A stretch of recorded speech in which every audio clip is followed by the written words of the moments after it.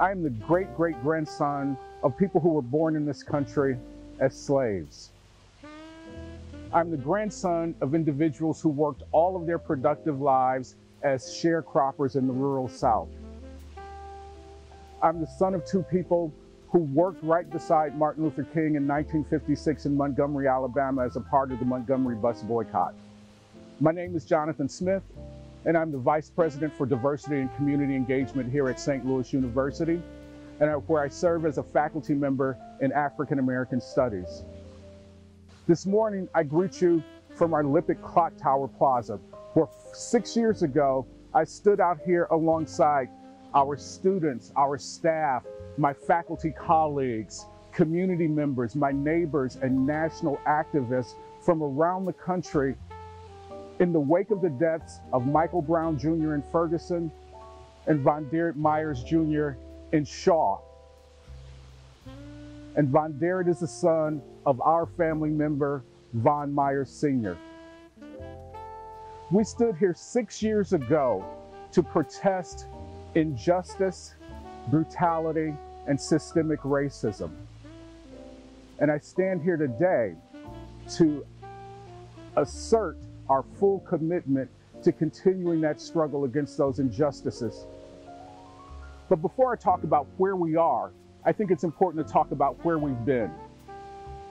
Because St. Louis University is a 200-year-old institution, our institution has long had ties to and been affected by systemic racism. In 1823, Jesuits from Maryland walked here with 6 enslaved African Americans. In 1944, Claude Whitehouse stood in our college church and argued strongly for the integration of the university. In 1970, Black students confronted our administration and argued for and fought for the development of an African American Studies program.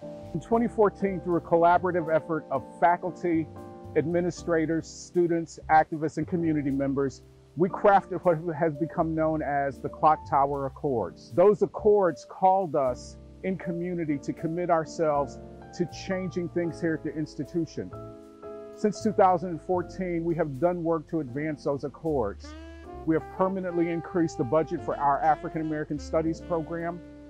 We have worked very hard to increase access to an education here at St. Louis University for African American students, particularly those here in our region. We have instituted the St. Peter Claver Scholarship through the generous donation of a Black alumni. Our Black Alumni Association has created the Pioneers of Inclusion Scholarship. Just this year, we instituted the Donald Suggs Scholarship to be given to current students to make sure that we retain them and they complete their education with a minimal amount of debt. This spring, we also decided to make our admissions process test optional.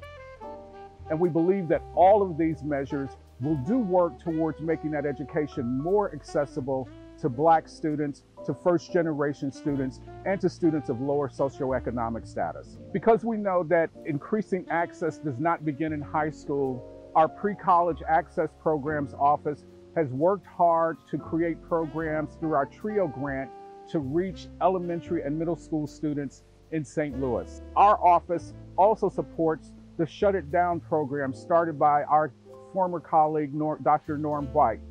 This program goes into St. Louis City Public Schools to help principals and teachers reduce the number of suspensions and to reduce the trauma that our elementary school students experience. Since 2014, we have had speakers as diverse as Angela Davis, Andrew Young, Janet Mock, Laverne Cox, all people that we've brought to campus under the auspices of the Office of Diversity and Community Engagement and in accordance with our commitment to bring a diversity speaker series to campus. While I am quite proud of the work that we have done and the steps that we have made, I know and fully understand that it is not enough.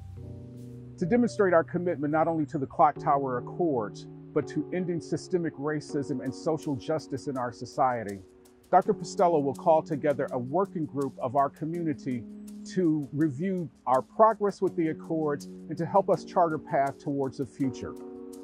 Because I am who I am, I understand that the weight of systemic racism does not fall on abstract groups.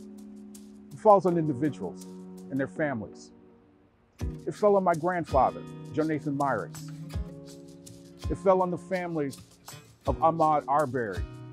It fell on Tatiana Jefferson, Breonna Taylor, George Floyd, Tamir Rice, Michael Brown, and it fell on Von Derek Myers Jr. and his family.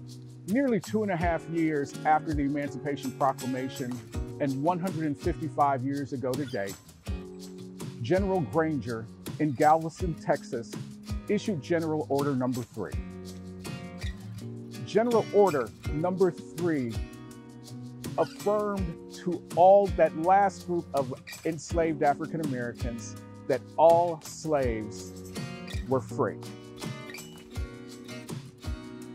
I suggest to you that the Clock Tower Accords were our Emancipation Proclamation, and what we need to work towards is our General Order Number 3. Happy Juneteenth, Billikens.